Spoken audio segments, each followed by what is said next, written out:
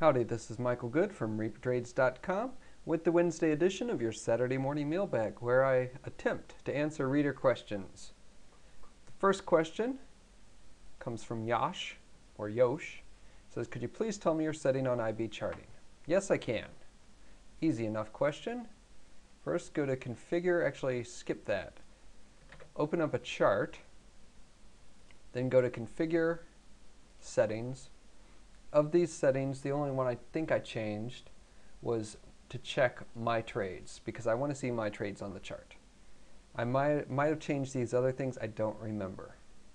It's also useful to see news on the chart. That'll show up as a big yellow thing, like right here. Big yellow triangle. Then go to charts, chart parameters. So normal time period for me is 1 day. 3-minute bar, I see the trades.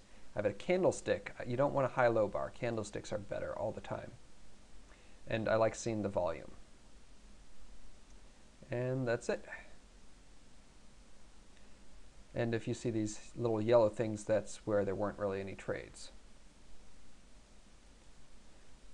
Another thing I suggest doing is setting a keyboard shortcut so that you can easily and quickly open charts. So I have that set for Control G. So if I'm looking at a thing, if I have a certain stock highlighted, just hit Control G and bam, it's there. Next question. This person says that they are trading using web trading software because their work blocks trading programs like Interactive Brokers Traders Workstation that I use. And they feel that they're trading blind because they don't have real-time data. And they also talk about level 2. Level 2 is not necessary. It can be helpful, it's not necessary. The thing that's most important for me, of course, you need real-time level 1, but also having the time and sales. So if I'm trading AAC here,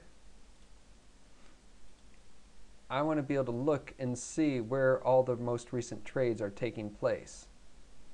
And if the trades keep hitting the offer, the stock will tend to go up. If the trades that keep hitting the bid, the stock will tend to go down. And of course, there's more to it than just that. But I really need the time and sales to trade.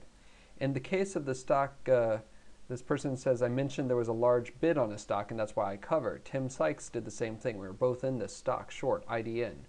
And the large bid we both saw, it was apparent on level 1 because it was the best bid. It was like, I don't know, 30,000 shares or so. But we both covered because we saw that on level 1. The thing is, it got eaten away and taken out, and then it dropped a bunch.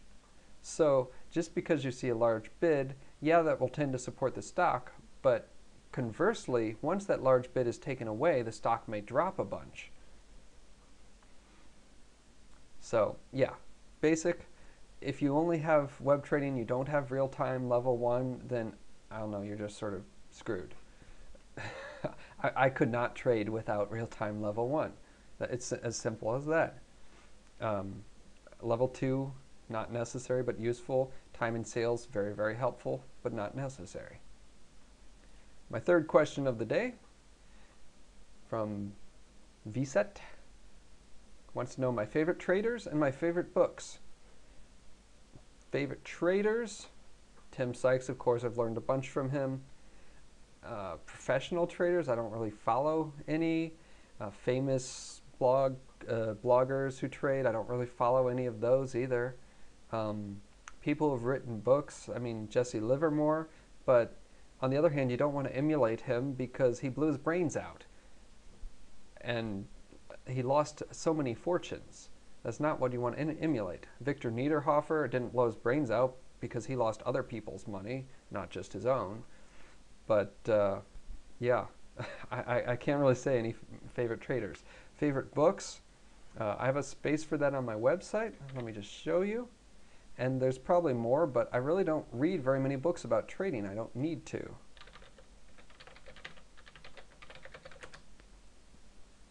So here we go to reading list. And these are some of my favorite books. There's probably some more, but these are the only ones that I really, really recommend for trading. I've read a lot of investing books, but that doesn't apply to trading. Thanks.